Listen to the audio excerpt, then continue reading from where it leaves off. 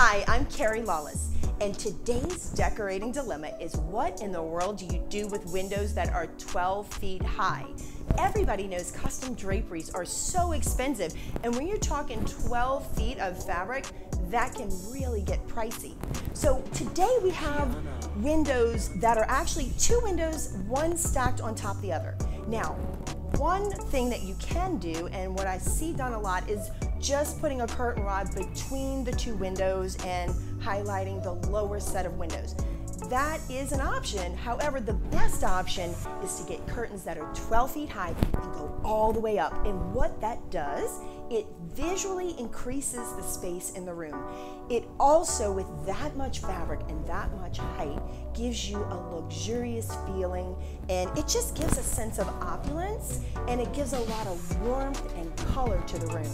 So today, we found 12-foot panels on Amazon. We're gonna get a designer look on a not so designer budget.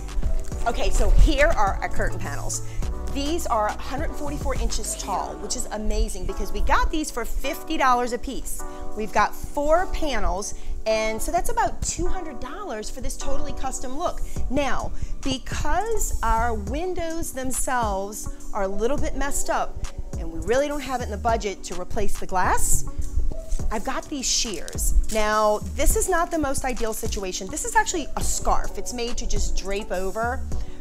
They don't have grommets on it. I wouldn't do this again, but since I have it, we're gonna go ahead and use it. If I didn't already have this, I would have also ordered the 12-foot tall shears that already had the grommets or a rod pocket or something like this. But we're gonna make this work because it's what we've got. So let's get started. We're gonna measure 2 inches down. So I'm just gonna make my little mark here, my little mark here. One of the tricks that I do to make sure the screw goes in easily, I take the tip of the screwdriver and I just kind of press in. Sometimes you can just tap the end of it and it makes an indentation.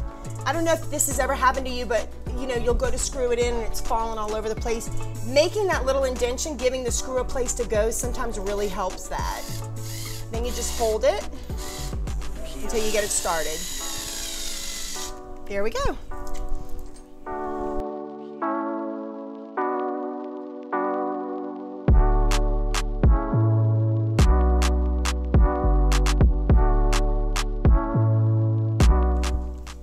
Perfect. All right, I'm gonna unscrew these screws to make sure that the rod goes in easily when I get it up here.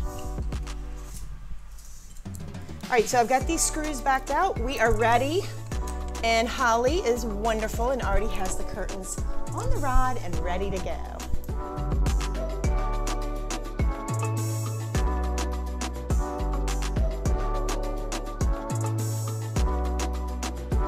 So now one of the things I want to point out, I've seen people do this where the rod comes to here, hold on, and then the curtain comes in. And I don't know if you can see, but the rod is extending well past the curtains. It looks the most finished and the best when you bring it in and the finial lines up with the end of the curtain. So just make sure to have the finial in the right place. All right, all I need is the shear.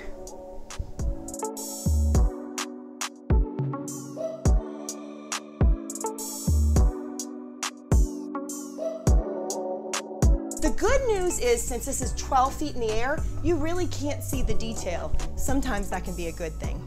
All right, so let's take a look how the finished product came out. All right, so here is the finished product. I am so super excited. So when you consider the cost of the curtains and the shears and the rods, which we got a phenomenal deal on, I mean, the whole thing was maybe just over $250.